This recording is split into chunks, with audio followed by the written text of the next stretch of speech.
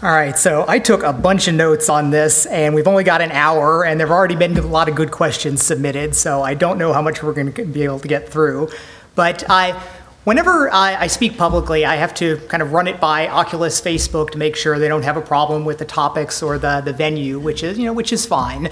And the last 4 years, I've been doing one university talk a year, and I've done SMU before, and UT, and Texas A&M. So I was kind of surprised when the chief counsel at Oculus expressed some reservations about me speaking at a law school. The way he put it, these sorts of things are where the baby sharks sharpen their teeth with questions. And that's why we're going through this little extra review process on all the questions so nobody hands me too much of a zinger. But the topic of innovation and invention is certainly near and dear to my heart. But very specifically, the last talk that I gave at Texas A&M, there was an interesting question there. I was speaking about the kind of unconventional and innovative techniques that I developed for a lot of the generations of gaming engines that I had made. And I ran out of time and only made it through some of the early generations of things, but it still was interesting to take a retrospective over that. But afterwards, one of the students asked me a question that I had never gotten before. And he said, "Why did you think that you could solve all of these problems?" And I was a little bit taken aback by that because I'd never really considered that as a question. But it's obviously kind of important because if you don't think you can solve something, that's a pretty big obstacle to you actually solving it. And conversely, when you know something's possible, like if you've seen a competitor produce a product and you've got an existence proof, that makes it ever so much easier to actually go ahead and find the solution yourself. So there's something important about this idea of belief, whether something is possible or not. And I think one of the largest scale examples of this is Moore's Law. This notion that the number of transistors you can put on a chip doubles every 18 months. There's nothing about physics that makes this a law. This is not like gravity. This is something that Moore observed from the early years of the semiconductor industry, saying that, gee, it looks like we're doing this about every 18 months. And it looks like, well, I can see a couple years out into the future, it looks like it's going to continue. I'm just going to state this as a trend line. But here we are decades later, we believed it and we've made it happen. And what people don't realize is we just kind of think, oh, computers naturally get faster in so many cases. But these are hundreds of brilliant innovations being done by tens of thousands of engineers, but they all believe that it's possible. And this belief lets them kind of make this kind of tidal wave of innovation happen kind of over and over, kind of repeatably here. Now, in my particular case, I never felt that daunted by the prospect of innovating in some new area here, where, I was objectively a pretty smart guy, but when I was looking at what I was doing, it's not like I was trying to solve Fermat's last theorem, something that generations of the greatest mathematical minds had beat their heads against a wall in vain for centuries. Because of the exponential nature of computing, thanks to Moore's Law and so much, each year, there's new kind of untrammeled ground where there are new opportunities that really weren't there before because you didn't have the same set of circumstances. So you're not just kind of scraping for scraps left behind by the geniuses of ages past. You really do have all of these great opportunities to find new things because in the past they didn't have the same circumstances that you have. And while you can say, yes, you could get more computing power if you paid more money earlier, the common things about how the cell phone in your pocket now has more computing power than the massive government supercomputing labs of not that long ago, it means it's different because they weren't going to try to write Flappy Bird on one of the ASCII supercomputers. So people try different things in the different circumstances. And also, the solution space for just about any problem is so vast. There are so many ways to attack problems and so many solutions that you can get for them. You're not hunting for the one solution, the one magical thing in this vast space. They're all over the place, and any one of them will work. And when I was specifically talking about the game engine engineering, I could point to a couple things like, okay, I did side-scrolling this one way, and then I did it another way in the game after that, and they both worked. They had different characteristics. I had competitors doing Doom clones one way while I was doing it a different way, and they both worked. They were both valid. So, and also almost nothing is fully optimized. There are very few things in life that are sort of at peak theoretical performance. There's a few interesting cases where you can say there's some very high performance rocket engines that the combustion chamber can achieve 99% of theoretical peak performance, to say that it is within 1% of, as we understand the laws of physics, allow us to achieve the efficiency from a given mixture ratio of propellant and oxidizer. And that's an amazing thing to say. We're within 1% of the best it can possibly be. Now, you could read that to say, well, doesn't that mean rocketry is very near the peak of what it could possibly be? We're never going to get our cities on the moon. We're never going to go to Mars because we're within 1% of the best we could theoretically ever possibly be. And that's not true at all, because while we can say that one little piece, the efficiency of the combustion chamber, is very, very close, everything else around it, the mass of the combustion chamber, the volume of the engine, especially the cost of the engine, and even more so, the whole system that fits within, all of those things might be a full order of magnitude or more off from what's actually possible. So looking at that, you could look at it the pessimistic way and say, we're already really close to tapped out. Or you can look at it the more expansive and optimistic way and say, no, there is this immense amount of stuff that we can do to solve this. And practically everything in the world is like that. I mean, you could look around the entire world and say, we could get lighting better, we could get projectors better, we could get microphones better, we could get photography better. All of these things can be better, and there are people working on innovating in all of these areas and making good progress. It's like an infinite to-do list. You can just look around the world and see all of these things that can be improved by some vigorous application of engineering and innovation.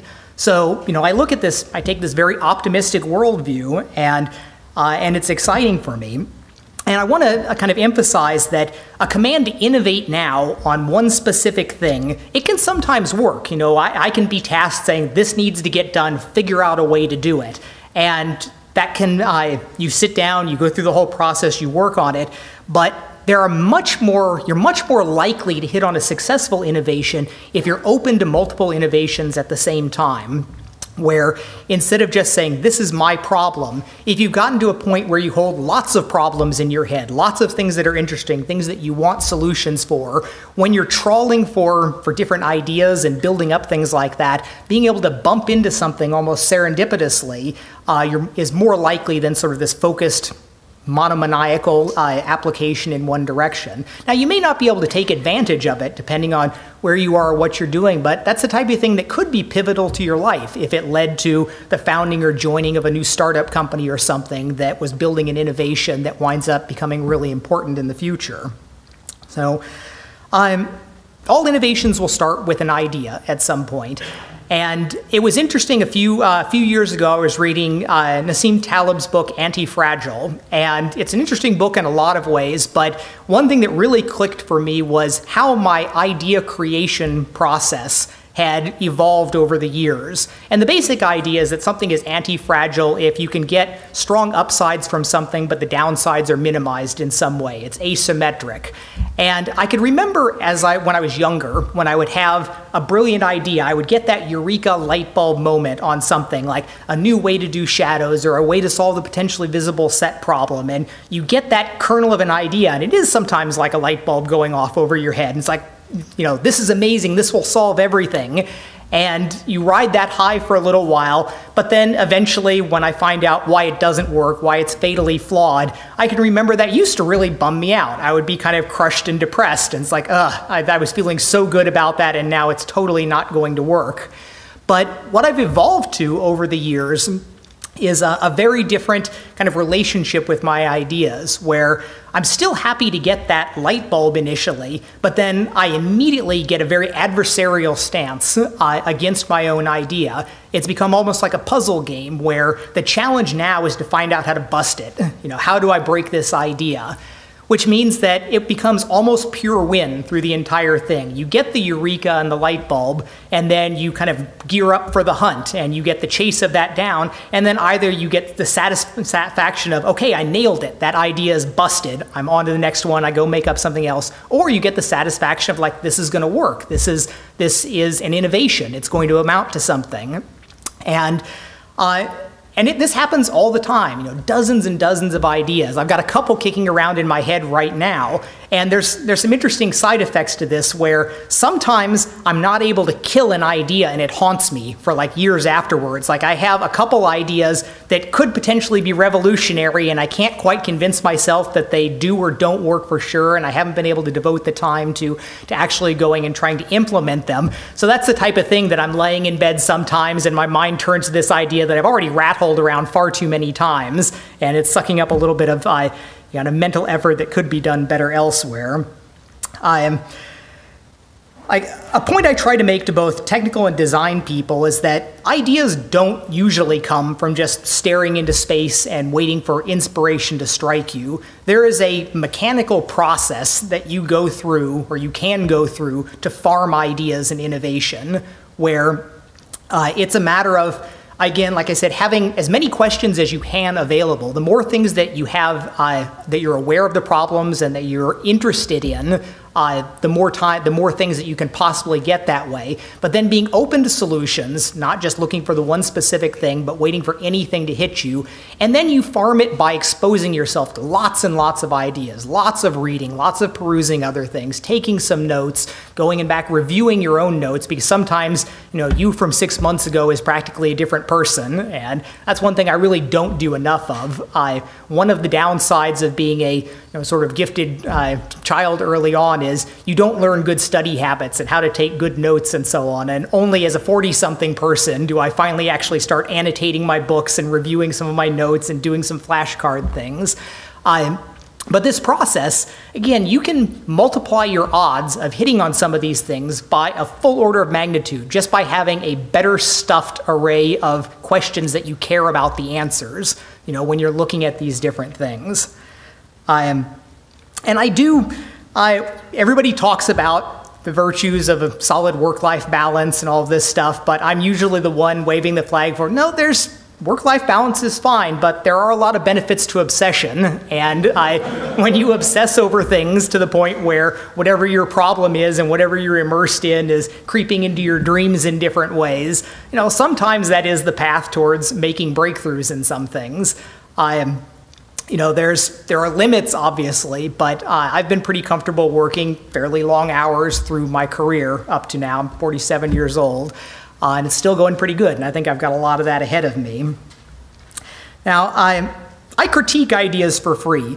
I'm usually happiest to do it publicly. If somebody shoots me a message on Twitter or sends me an email, I will freely give a thumbnail response to an idea that people propose.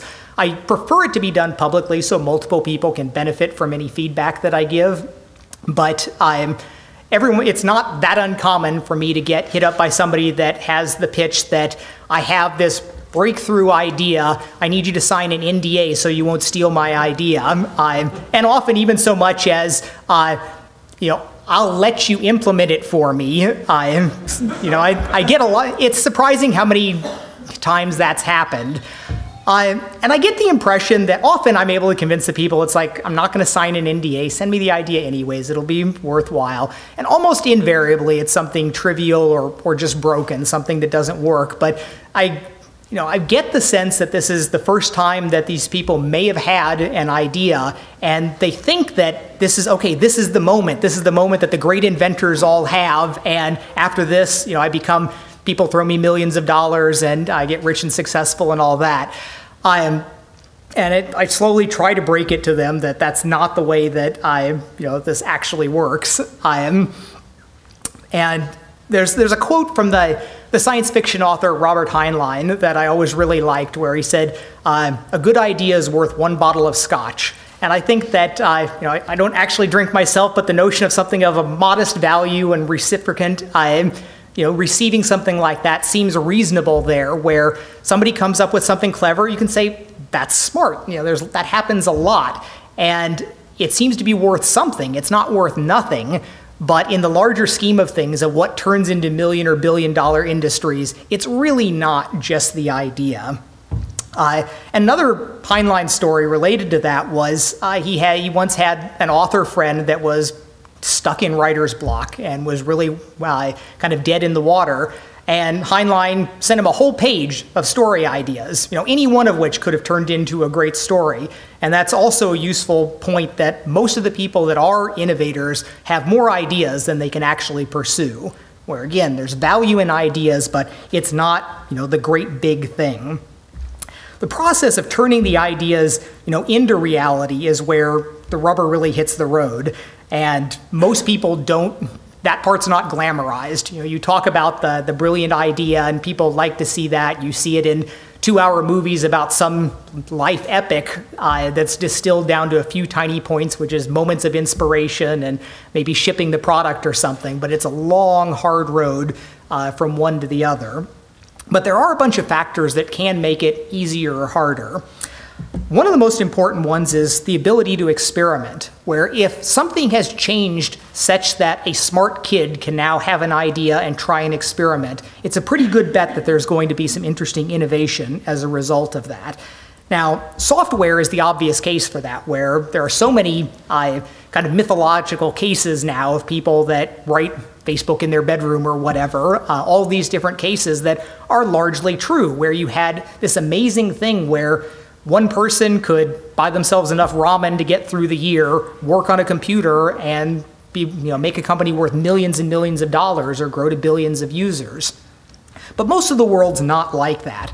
But finding the things that become like that, or at least become more like that than they used to be, is where interesting things happen. And one point that I have sort of a personal touchstone on is what's happened with drones, where a decade ago, I was really proud of the work that I was doing at Armadillo Aerospace with autonomous, computer-controlled, stabilized rockets. We had these rocket ships that could sit there and hover on big tails of fire and move over to other pads. And it was impressive at the time, because the only thing that had done anything remotely like that before was this $60 million DCX project that had happened some years before and made a small number of flights. And we wound up making dozens and dozens with multiple flights per day and doing all of this.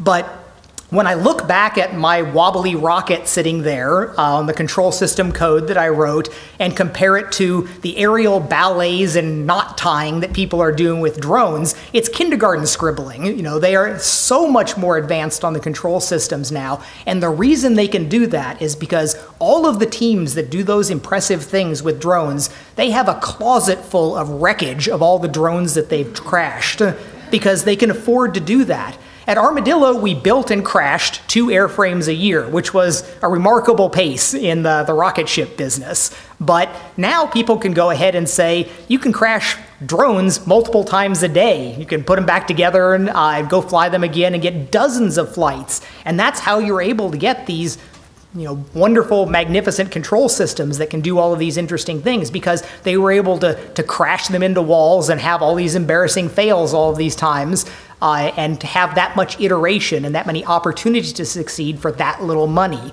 So things where that can happen more in the industry, that can make a really big difference. Related to that, having the ability to score what you're doing is really important, where in computer science, a lot of things have happened in recent decades where things have gone from random ideas in research papers to things making serious impacts when data sets have been available for public testing and scoring. And so many of the advances in computer vision and machine learning have been as a result of this, where it used to be people you would have the 3 or 4 images that you would try your technique out on. Maybe you would be able to compare it against somebody else, but rarely rigorously. Nowadays, you have these massive data sets and they have yearly competitions, and there are the pace of innovation on that has been really breathtaking, how much progress has been made. The old saying about that which you measure improves. I mean, it's not necessarily so, but if you're not measuring it, the chance of it improving is greatly diminished.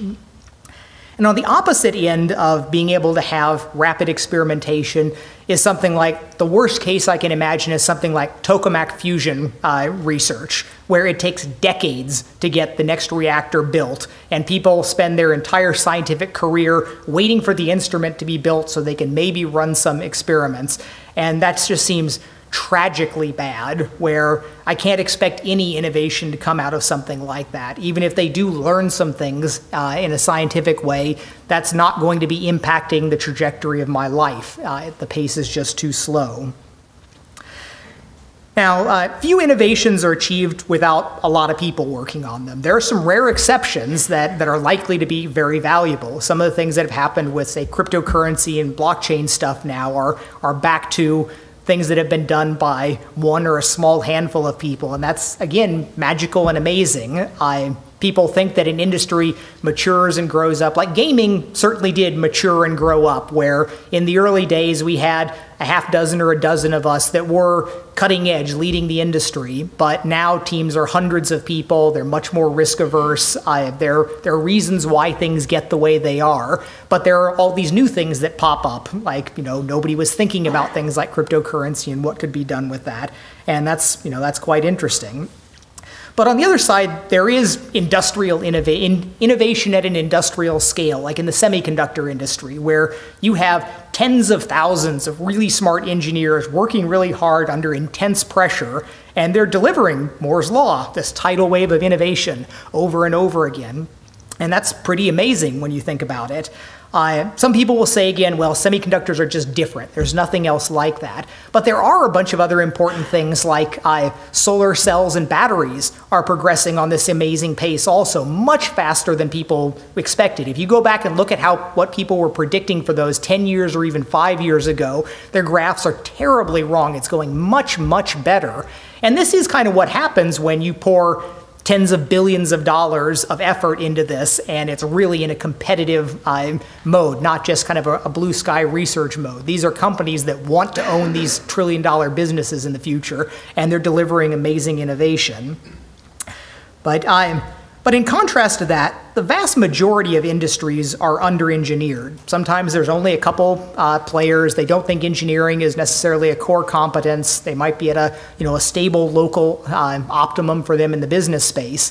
But it's certainly my belief with my optimistic worldview that almost all of those could engineer up and make massive innovations in their industry, the industry that they're in. There's questions about when would it make sense for them to do, or how could you pass sort of some of the activation energies there. But this is sort of what Elon Musk is doing with the Boring Company, where there's only a couple companies in the world that make these huge tunnel borers. It's a boring industry that not too many people care about. It's not something that engineers go through college saying, I can't wait to go join this industry and put my mark on it.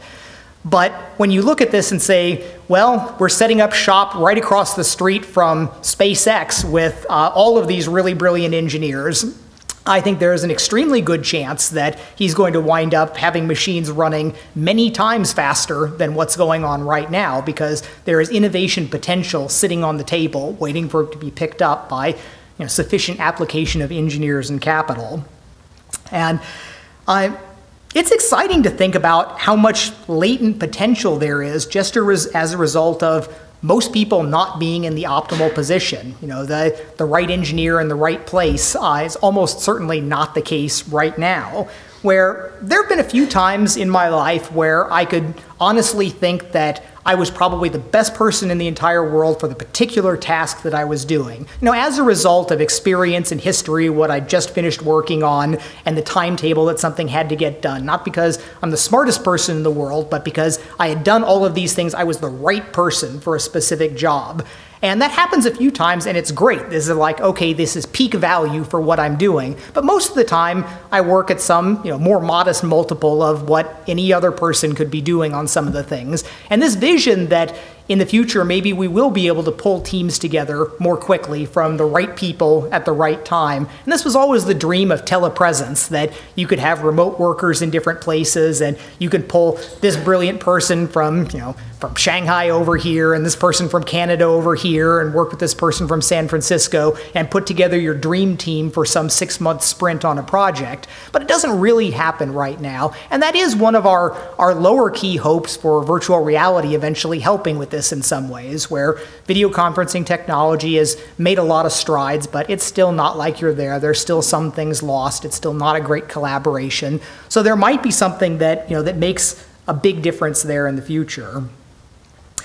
Now, again, capital is important for a lot of these things. We have some brilliant things that don't require a lot of capital to do, but even if you just want to bring the engineers to bear, engineers are expensive, and if you want to bring a whole lot of them to bear on a problem and work on it, it does take a lot of money to do that.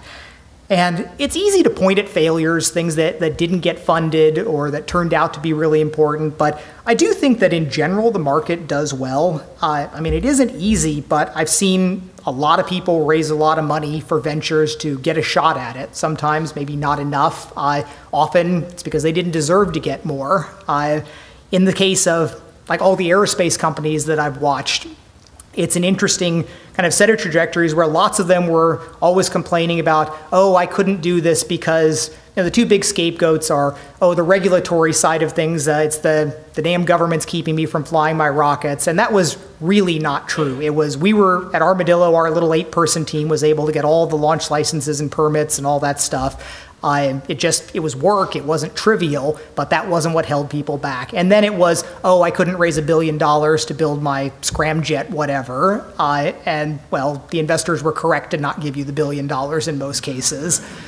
And then we've seen lots of the super success stories where things do play out very, very well. I unfortunately don't have any really strong advice for dealing with venture capitalists. I mean, my id Software was self-funded. We grew organically. Armadillo I just paid for out of my own pocket. I was involved with the Oculus raising, but it was really just being pointed. It's like, here, John, go impress Mark Andreessen. Here, John, go impress Mark Zuckerberg. And that was about the extent of my, my involvement with the money side of things at Oculus.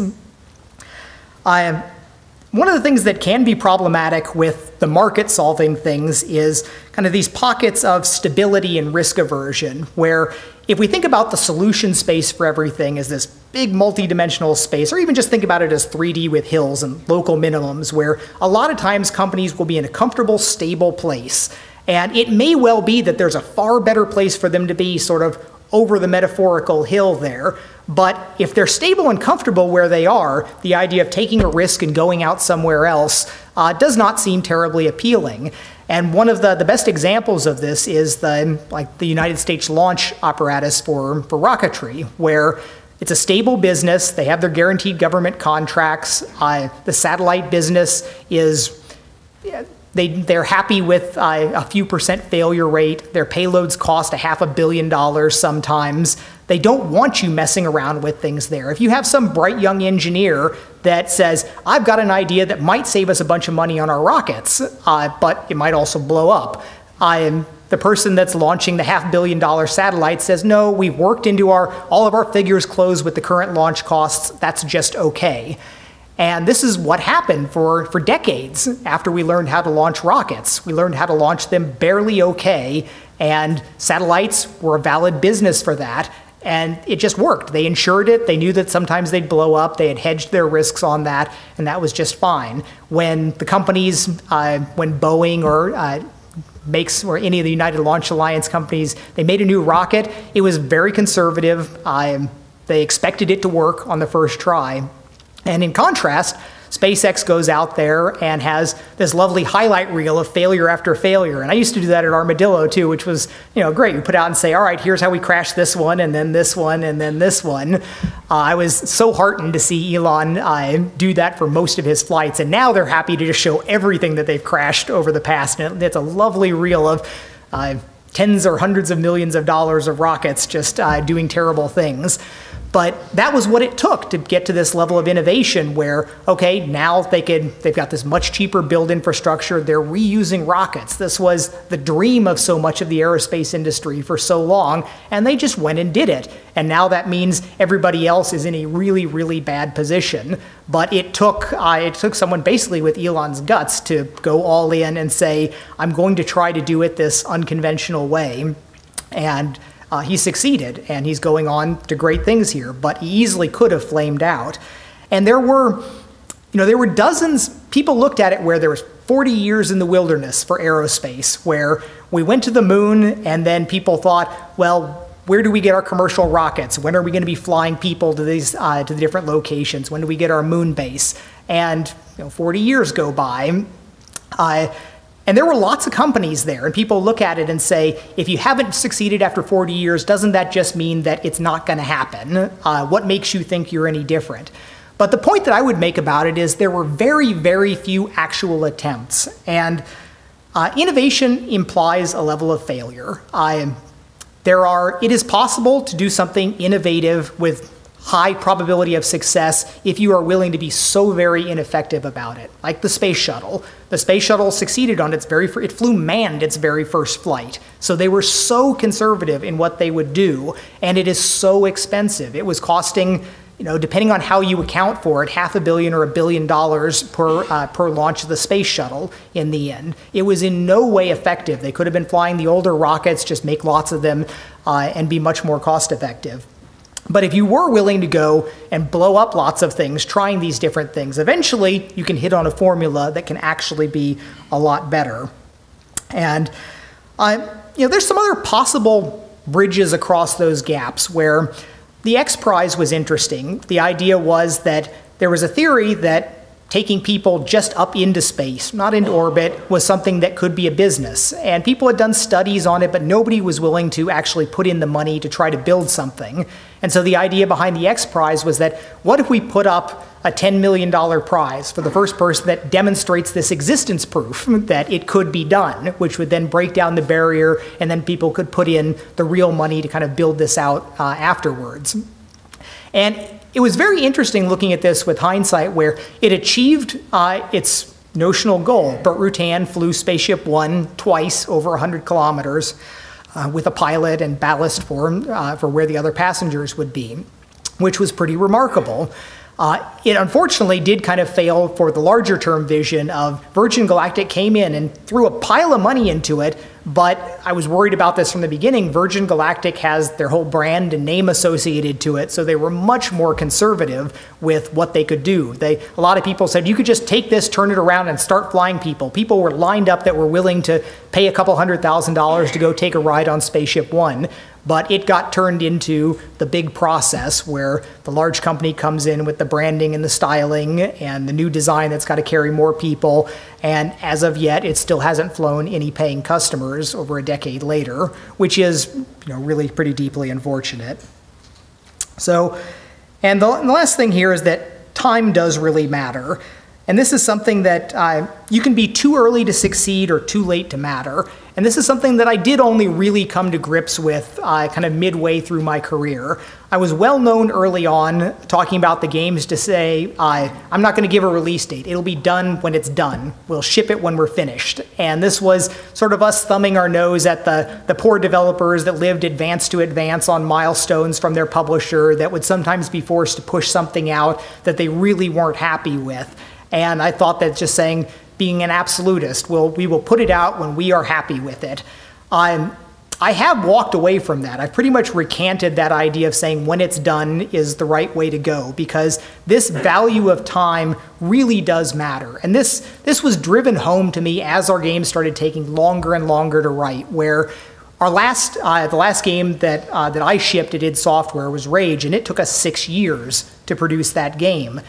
Entire tastes in gaming can change. You've got an entire new generation of people in your demographic in that point, and you just you cannot expect a design to survive that long and still be optimal.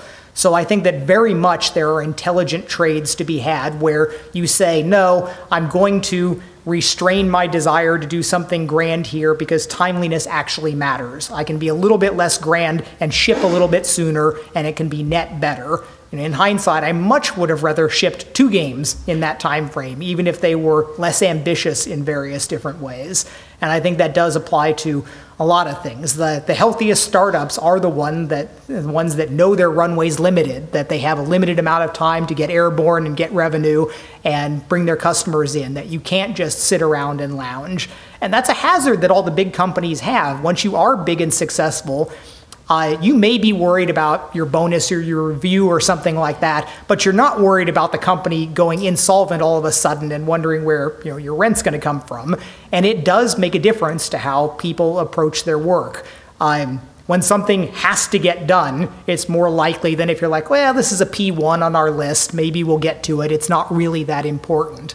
So I do encourage people to look at things with a great deal of urgency. And that does kind of come back to the work-life balance bit, where there are companies that can be done in the sedate, conservative way, and that's great. Most of the world is probably like that. But if we are talking about invention and innovation, I think a lot of that is still burning the candle at both ends, and going a little bit close to the flame sometimes. So I think that's probably a reasonable time to kind of head over to our questions. Okay.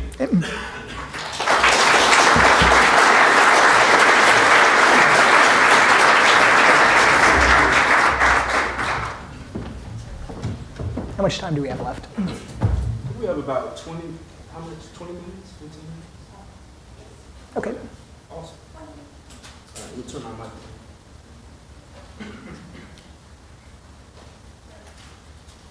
on. So there are lots of questions.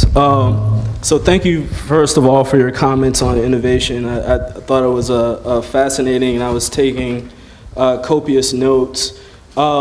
And so we're going to kind of go back and forth. We've got some good audience questions and then some other questions. And so, John, the first question is, how might emerging technologies like virtual reality change industries that are slow to adopt technology, like the legal industry? So there's actually a really interesting thing that I and several other people have some real concerns about in regards to virtual reality in the legal industry, where there have already been some moves to using virtual reality to do reenactments in different ways, where you can make people say, it's like, here's the scene that we've recreated, here's what you would see from this position, here's what you'd see from this position.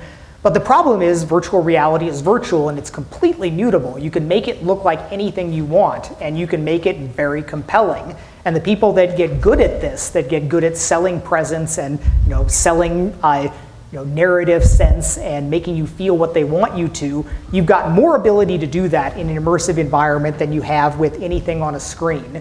And so there's some valid concern for how that may play out, and how judges are going to have to start thinking about what they're going to allow and what they're going to caveat in different ways. I don't know where that's going to go, but that's something that is already sort of top of mind in some cases.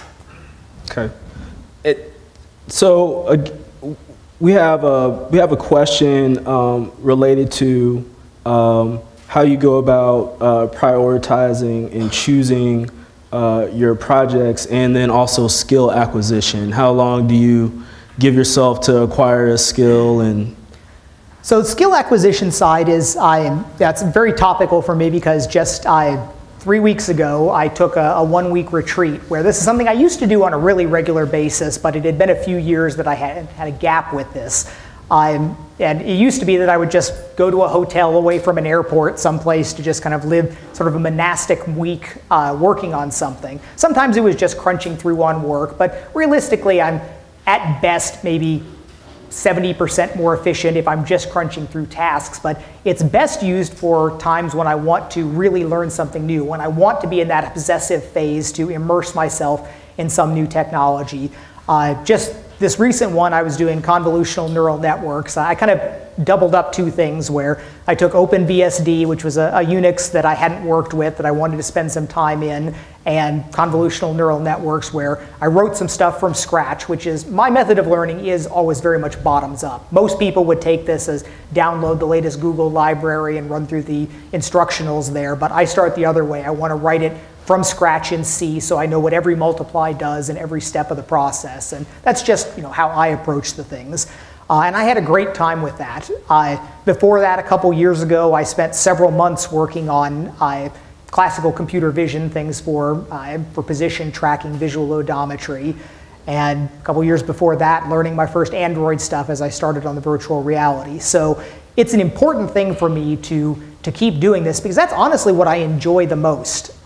You will get to a point of feeling stale if you're just using even if you advance to the top of your field and then you're just using those skills over and over again. It's not nearly as rewarding and exciting. And I remember distinctly, before I got into aerospace, I felt that I was peaking out in computer graphics, where I remembered being young and every book had stuff I didn't understand that was fascinating, that I was eager to learn, and it was an adventure through everything. But by that point in my life, I could read a whole book and think, did I get anything out of this? Was this worth my time to read it? And everything that I did learn became precious. It was like a new gym that showed me something new. But then I jumped over into aerospace, and it's like I'm fumbling around learning how to run a lathe and what cutting tools do, and as well as all the engineering side of things. And it was fabulous. Similarly, some of the things looking at computer vision and machine learning, things that I do not know that much about, although I can bring more of my skill set to bear there. It's interesting and valuable. But I am a slave to the product.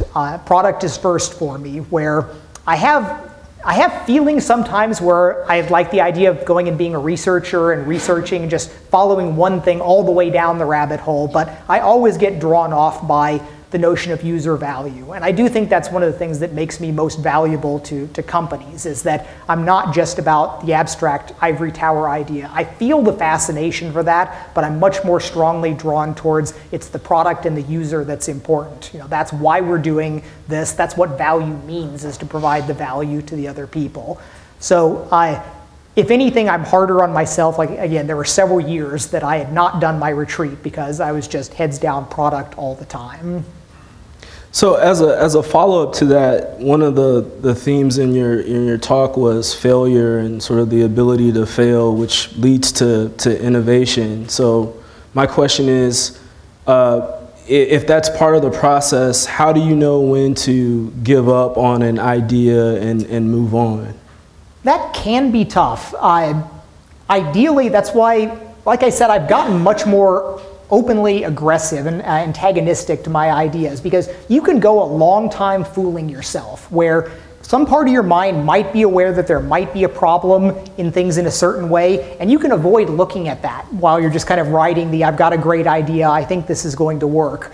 But if you change your mindset to actively hunting for the weakest spots, if that becomes your goal in your game to bust it quick, that helps a lot, because I can remember looking back at some things that I rode for a while, thinking that's like, okay, it's not quite working, but I think I can make it work without looking really hard at why is it not working and is it fundamental.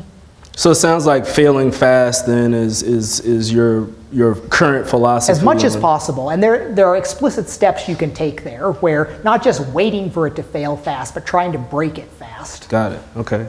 All right, so switch gears a little bit and talk about other industries. And so we have a question about blockchain. And so the question is, what are your views on blockchain and innovations in this industry that we might not expect or we might not be thinking about right now? So I'm not a blockchain expert. This is one of those things that I conceivably could have gone and done a week and written a blockchain client from scratch in C. That would be the way I would approach doing this if I was to kind of move into that industry. But I do know enough about it to have an intelligent conversation about it. And while it's amusing to look at the hype chains surrounding a lot of things, we've had VR hype chains, but the big ones are blockchain and machine learning, where you make a startup by just somehow mixing those words in with something that you're applying it to. But that's not as crazy. It's not as dishonest as it kind of sounds like that, because a large part of my point was that this cross-fertilization of different ideas is the ability to apply innovation to practically everything comes from doing things like that. And yes, a lot of them will be silly, ridiculous ideas, but there probably will be some deeply important ones. And the blockchain is cool because it really is something kind of new under the sun. This is a technology, this global public ledger without the central authority is clearly interesting and valuable, and it's relatively new compared to most aspects of computer technology. And then, of course, the whole thriller aspect of it about nobody knowing who the original author blockchain paper was just makes it all the more interesting. So I'm not an expert, and a lot of the things people are applying it to are probably wrong and silly, but I do think that there is some real deep value there. And so now, with respect to the aerospace industry, and you mentioned this a little bit in your talk, the question is, what are some of the largest legal and regulatory challenges involved with starting a space travel company? So I touched on this a little bit. There's a couple aspects to it. There is the big things that people talk about are you need to get a launch license. There's a few different things that you need to fly under the FAA. There's a class called, you can have an experimental permit for things that are classically gigantic model rockets, but they're bigger than you'd think. You can have like tons of thrust. These can be fairly potent and you can get a lot done under this regime. Then there are experimental permits, which is for things that are manned vehicles potentially that can be flying all the way to space and doing interesting things. And then there are the full launch license. And interestingly, it's theoretically the same launch license whether you're launching a Falcon Heavy or like one of the last Stig rockets that I was doing at Armadillo. It covers that whole broad range. Now, there's a huge amount of regulatory paperwork that needs to get done for this, but it is not the thing that blocked so many companies. The whining companies that were like, oh, the government's keeping me from doing it. No, they just didn't put in the work. It took one guy at our company working with the FAA, going through all of the paperwork to get it done. And there was a lot of things that frustrated me a lot, where we submit an application that has everything necessary in there, and it comes back with a rejection that basically means not heavy enough. Send us more paper. So we figure out a way to say the same thing in twice as many words and send it back, and you go through that a few times, and eventually you wind up being okay. The other side of it, though, that's less obvious is just how you conduct your operations. And this was one of those things that I've got some of my great Texas rocket stories that I have, where we did most of our early development just in an industrial park area in Garland.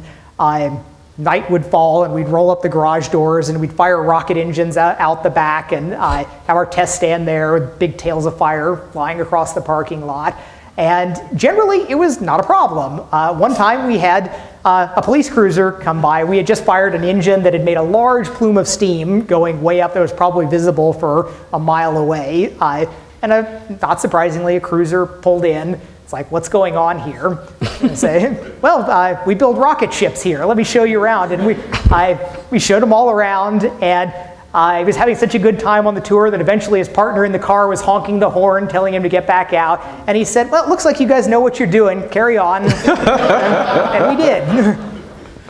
And so there are certainly places where that would not go over nearly as well, but we had good experiences here. The few times that I did talk with like our local representatives, or people in city positions, it really always went well. People thought it was exciting, the idea of building rocket ships. Then we were doing things like the rocket racing with manned people in it, the Lunar Lander Challenge. We did work for NASA, and like out at Caddo Mills, where we had our airfield shop, they were pretty happy with it. It's like, yes, there is some recognized outside possibility that something could go horribly wrong, all of our systems could fail, and our rocket could fly over and hit someone's cow or house, or even. It's a possibility there, but it was all deemed acceptable risk. Great. So let's turn now to a couple of personal questions, more about how you work. And you also talked about this in your talk, and you said that there's nothing wrong with a little obsession, especially to get things done. And so we have a question about work-life balance, and I guess the gist of this question is really, you do have a family, you do have a wife and kids, and so how do you manage being a husband, being a father with the work that you do?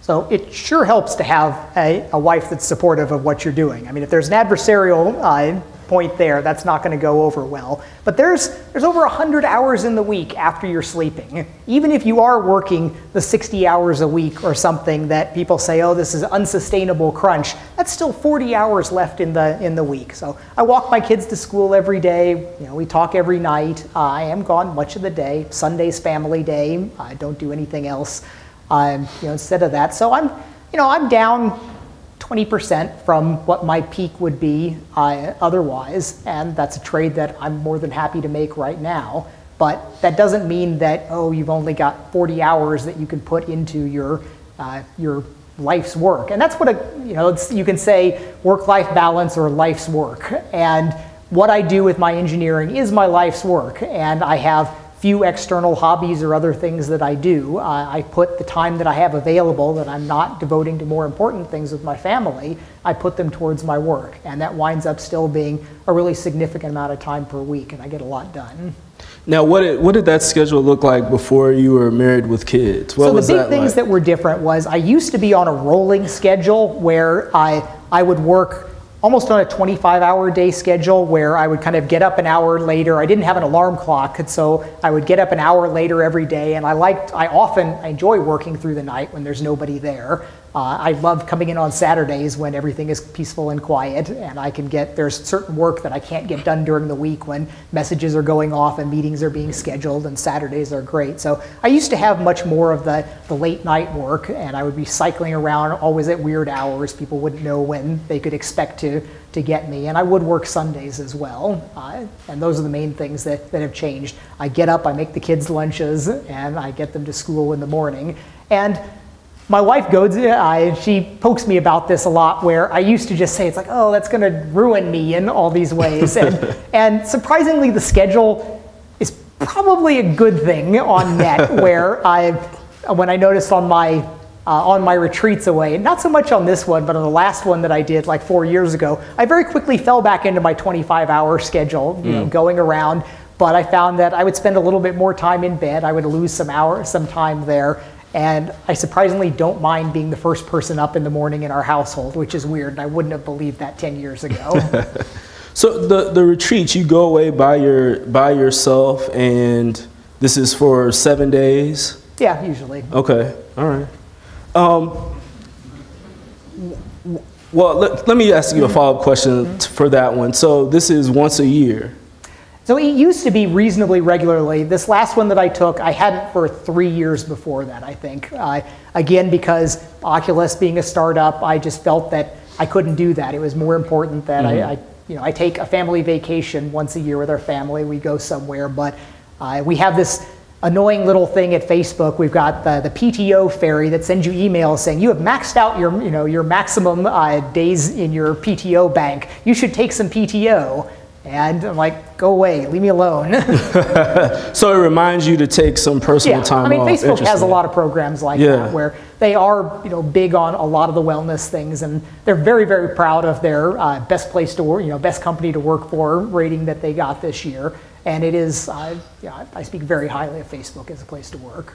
Okay. All right. So I think we have time for one more question, and so I imagine that the answer to this will be you probably will have a difficult time deciding. But the question is, what is your favorite game that you've worked on?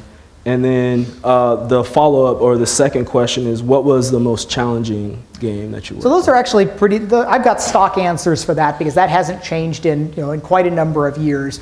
My personal favorite game was Quake 3 Arena, and it fits my style because it was a pure play. It didn't have a lot of kind of extraneous things in it. It was simple and elegant. It was the major title to require graphics acceleration. It was not our most successful title, but I still look back at that as kind of the purest of our titles.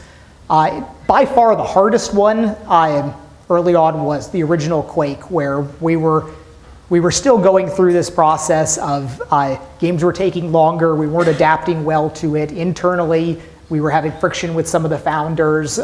Some of the design decisions didn't work out. It turned out to be certainly a seminal game, and there's probably more game industry people that look back at that as the thing that got them into it, but it was pretty grueling to get that out.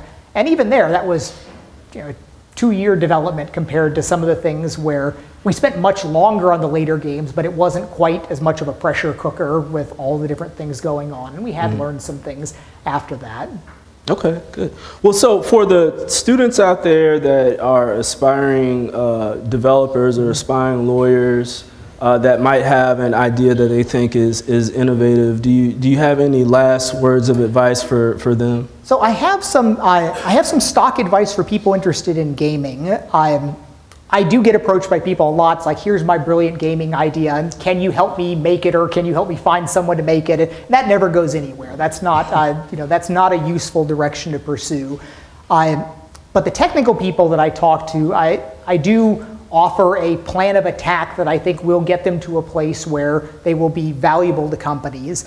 And I used to recommend specifically a two-pronged approach where, on the one hand, work with a commercial modern game and build a mod, ideally with a team, where you're working inside a large code base with multiple people. You're not going to understand the whole thing, but you need to make something fun. That's the essence of what you would likely be doing at the company.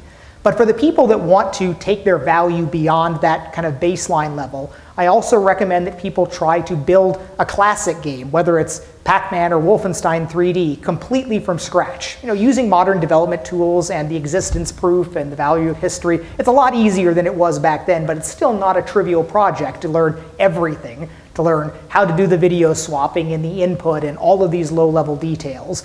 Because I still think so much value does come from knowing the entire stack. So much of my innovations have come from knowing that there's this big mess of things, you can cut out this, bypass this over here, and collapse things down, where most people only learn the highest levels now, and I think there is a lot of value of knowing things all the way down to the metal. But today I would also add a third prong to that, where the game engines like the Unity and Unreal, the communities and toolkits and support ecosystem is so good now that it's not that big of a challenge to write a pretty decent looking modern game by yourself or with a few other people. It's not going to have all the bells and whistles, but I am pretty confident that people that can kind of demonstrate those three directions, that shows that they're a valuable person and they can probably find a company to work with them. In the general sense about how do you take an innovative idea, one of the random things you might brush against. It's like, oh, I figured out a better way to do light fixtures. How do you wind up turning that into a company? And I wish I had better suggestions for that because, like I said, I think the potential for innovation is all around us. And that might almost be one of the most important meta innovations that we could have is ways that we can make it easier for these things to happen. And lots of this happens in the software world where it is so much easier to spin up a company and get all of your documents done in the cloud, get your servers in the cloud, and it has made innovation there so much easier than it ever was before, and that spawned so much of the modern internet age. I wish there were more things like that for other hardware aspects. And there's things going on that I'm only tangentially familiar with in all the things that go on in the Chinese hardware scene and the way people can do amazing turnarounds. People get an idea and it goes from concept to product coming out of factories in small number of months. And that's deep magic that I'm in awe of in some ways and don't really understand the depths of. So there's possibilities there, and I think in so many ways the future's bright, but outside of my narrow field, I can't give really great advice. Got it. Thank you very much, John. This has been great. I invite everyone to join us for the reception after. I think John might stick around for a little bit, but please join me in thanking John. All right, thank you.